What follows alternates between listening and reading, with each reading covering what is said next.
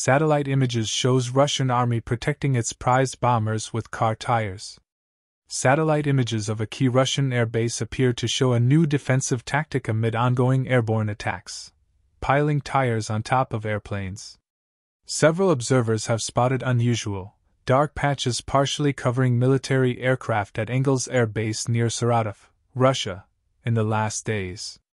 An analysis by motoring-focused outlet The Drive concluded they are car tires arranged in a gambit designed to confuse incoming missiles. The tires were seen partially covering the fuselages and some of the wings on Tu-95 bombers and Tu-160 heavy bombers, the outlet reported. It's unclear if the measure will work, but it coincides with Ukraine's announcement that it has modified its R-360 Neptune anti-ship cruise missiles to strike targets on land. Ukraine claimed that it has already taken out a Russian S-400 Triumph missile in Crimea.